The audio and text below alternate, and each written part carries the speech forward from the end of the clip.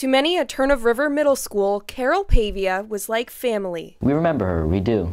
And we loved her as a school, as kind of like a family. She was like a mother or a grandmother. Pavia worked in the school's office for over 30 years, but she did more than that. If I ever had anything to ask her and 10 other people around her did have something to ask her, she would never say, can you come back later? I'm really busy right now. I need to answer the phone. She would take care of each and every one of our needs. We would always be considerate to each other, but she was the most considerate of all. Last year, Pavia tragically died in a car accident, shocking and saddening the school community. When the death was sudden, there are a lot of knee-jerk reactions, if you will. What should we do? How can we do this? And it was very tragic when she died because, you know, she was such a big part of our family. Now the school is remembering Pavia in a special way. They're raising money for picnic tables and benches to put in the school's courtyard in her memory. I think this is just a wonderful dedication to her and to her spirit here at Turn of River. Last spring, volunteers worked to clear the courtyard of overgrown bushes